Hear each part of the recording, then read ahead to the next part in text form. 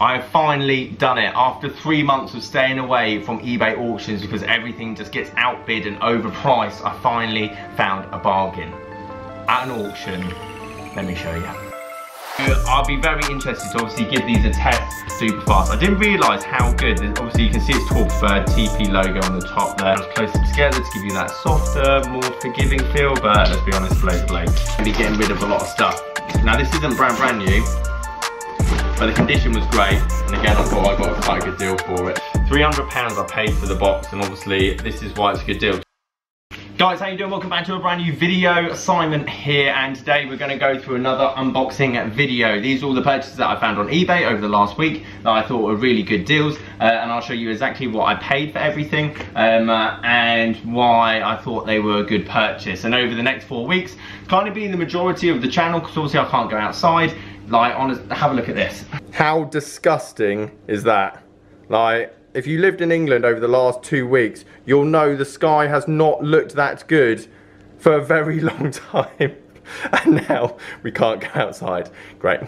But I'm a very positive person, and you've got to make the best of the situation. Therefore, over the next 4 weeks, I'm going to be doing like live stream bargain hunting, where I won't buy anything, but I'll go on eBay for like half an hour, live stream it and go, guys, have a look at this. And then you can have the option to go on eBay, exactly the same pages that I'm on, and then go and buy it for yourself, which I think would be quite a cool idea. I've got other ideas where I'd spend £100 on eBay. I've got 30 minutes to do it. How quickly can I find a bargain? Because I know a lot of you guys say there's not many out there, but honestly, there's like tons. I don't spend 24/7. I spend like an hour a day maybe just browsing on newly listed, buy it now, auctions, whatever it might be, and then adding stuff to my watch list that I think have been titled wrong, or the pictures aren't great, therefore a lot of people aren't going to be looking for them.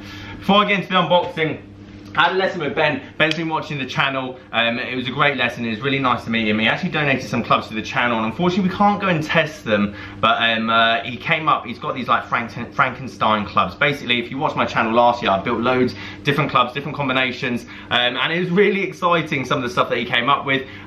So I'll be very interested to obviously give these a test. How good, by the way, the Atmos shaft there, but with old school burner super fast. I didn't realise how good, obviously you can see it's Torque Preferred TP logo on the top there. How good does the black version of the burner super fast? I only thought it came out in white. Maybe it's only the TP version that came out in black. 8.5, extra stiff.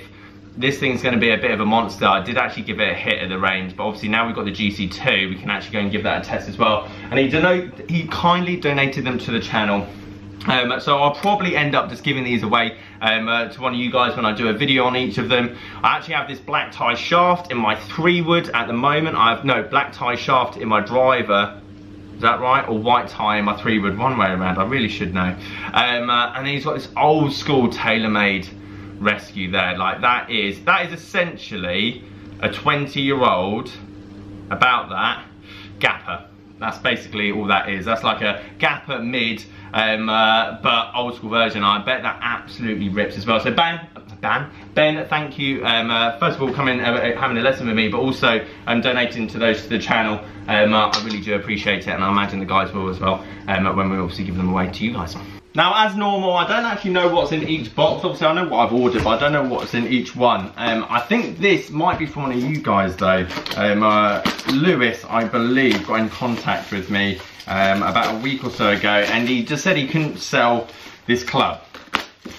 Like, he kept putting it cheaper and cheaper and cheaper, and for whatever reason, no one wanted to buy it. So, let's have a look. I think he had it £10, like, starting bid. And it's definitely this one here. So it's left-handed, which obviously is going to cut out quite a lot of the market anyway. However, for all round, and the condition of it's amazing. First of all, Lewis, thank you again. When I do get to test this and we'll do some left-handed stuff review, I'll probably give it away to one of you guys as well. So Lewis, thank you for sending it into the channel. But when it comes to like hybrid rescues, first of all, it's adjustable, which is obviously an added bonus. Someone, especially at the moment, like I haven't seen a hybrid go for less than £30 over the last 3 months, because it's just so sought after. Manufacturers are backed up. It takes like 3 years to get your club fitted, built, whatever. Everyone's taking up golf, so the demand's really high. And he had it listed for £10 and no one wanted it. So he said, Simon, do you want it for the channel? And I said yes. So Lewis, thank you ever so much for sending this through. And it's a good club. Like, if you get the right shaft and the right loft, it's going to do the job. Obviously, it's going to be more forgiving than like a 3/4 iron because obviously got the weight at the back of it. It looks good. I think the TP stuff, like TaylorMade stuff, overall just looks really class. So it's just a good traditional rescue. As I say, £10, that is an absolute steal. I imagine a lot of you watching this, especially if you're left-handed, like, oh, I'd love that for 30 quid, let alone £10. So there are deals out there. Lewis, thank you for sending it to the channel. Let's get into the other boxes. Okay, so I think this is the auction that I actually won, and I was quite excited about this because it's quite close to a price you could almost get these for last year. Where did I put the standing on? Right next to me. Right, okay. So as I was saying, irons in particular, any set of iron at the moment has been going up. Now, I will keep you updated because from what I've seen over the last couple of days, auctions, and this is why I think I got this at quite a good price. Not many people are going down the auction route. Obviously, we're in a 4-week lockdown in the UK now, plus we're going into winter. Obviously, we've got Christmas coming up, which is something different, but then secondhand stuff doesn't necessarily always get bought in terms of Christmas presents.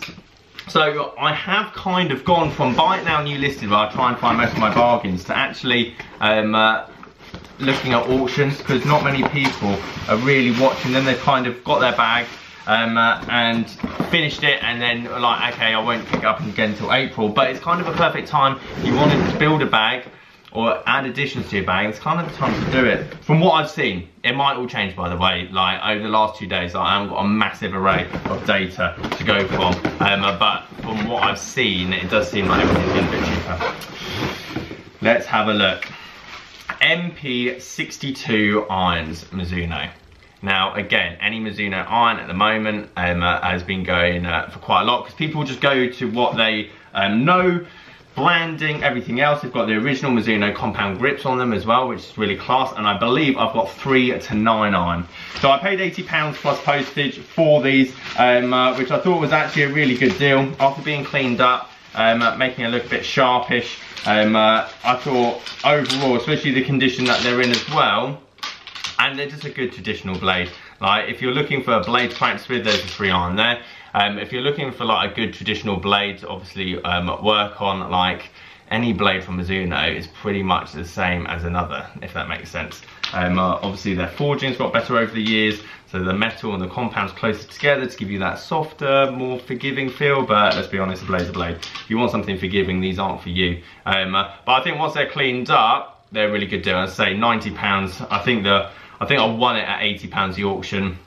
£90 I think it's £10 postage, but overall I thought they looked quite good, and maybe with a bit of clean up, obviously shafts, NS Pro stiffs, multi-compound, it's in a lot of people's wheelhouses if they want a set of blades, and for £90, like I haven't seen a set of Mizuno irons for a very long time, especially at auction, that's gone under £100. So I was quite happy to actually pick those up, and I thought they'd be quite a good deal. If you're looking for a blade set to practice through, when we can practice, through the winter, obviously smaller head, less forgiving, that's going to teach you to strike the ball well. £90 is a good start, especially a Mizuno set as well. And then come summer, go back to your like more cavity back or muscle back irons, so you're going to get better averages on the golf course. These are more position, control, out the middle monsters.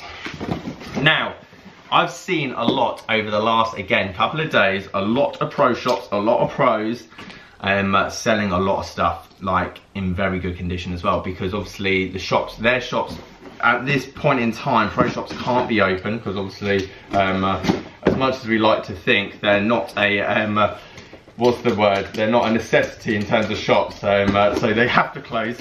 But that does mean that a lot of shops at the moment are selling off a lot of, this is the time of year by the way, a lot of pro shops sell off their stuff anyway, because equipment changes, you're going to get update as fast as this year's gone. I don't know how it's gone so quickly, because obviously not much has happened, but it's gone so quickly. A lot of shops are going to be getting rid of a lot of stuff. Now this isn't brand new, but the condition was great, and again I thought I got quite a good deal for it. You guys have to let me know. But as we do like these live streams, as we do these like bargain hunt videos, you'll see like a lot of like Sims, Mavericks, F9 Speed Zones, PGA seller in the title, and they'll be going for just as much as, like brand new, but as much as second-hand stuff, because obviously it's so difficult running a shop. Like, you have to have like tens of thousands of pounds with each manufacturer at the start of the year just to even club fit for them, and then it's just £10,000 sitting on the shelf.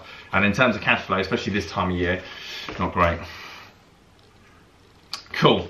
Project X shaft in a lovely little F9 speed, not F9 speed zone, just a normal F9 speed back 5-wood, and it's pretty much in mint condition as well. £80 I paid for this, again postage as well, which I thought was a really good price.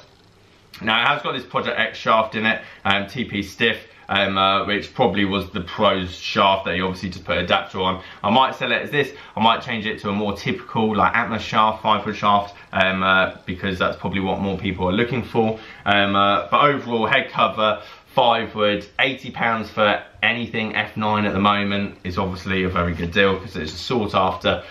These were like one of the buy it now prices. I think he had it listed at 95 and I went in at 70. Cheeky, I know, and he came back at 80 and I was like, that's obviously a good deal. But again, with woods, 5-woods, 3-woods, whatever it is, it's just getting the right loft in the shaft. Like, a lot of you would be hitting your 5-wood the same as your 3-wood. It's because you're hitting down on it too much, or you haven't got the club head speed. So give it to the 3-wood if you hit your 5-wood more, and put another wedge in the bag or whatever it might be. Especially as low spinning everything is nowadays, especially the balls, the technology, everything's geared for low spin. Therefore, just give yourself a chance, get that ball up in the air, and that's potentially why your 5-wood goes as far as your 3-wood, and potentially why your 3-wood goes as far as your driver. But we can get into that in another video. Last box, I'm quite excited by. Let's have a look. So, mystery box. Well, actually they've all been mystery. I don't know why this one's more mystery. I'm very intrigued by the sellotape of this box. I'm intrigued that it survived all the way to my door, to be honest, just with a bit of sellotape around it. But we've got it here and it's safe.